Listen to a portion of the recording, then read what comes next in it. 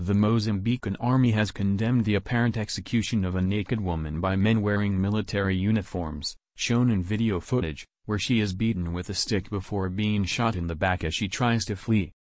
In the footage, circulated on Monday, the group taunted the woman, referring to her as al-Shabaab, a local term for an Islamist insurgent group that has been operating in the north of the country since 2017. One of the uniformed men hit her in the head and body with a stick before others shoot and, they say in the video, kill her on the side of the road.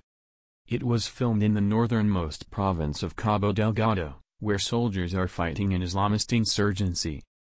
Reuters was able to verify the location of the video by comparing landmarks to those visible in satellite imagery taken in June 2020. These include 3 trees side by side, posts in the ground, a path connected to the road and 2 white buildings, one with a blue roof. Reuters was not able to independently verify the date of the footage, or who the perpetrators were. Further updates will be given upon receipt of any information.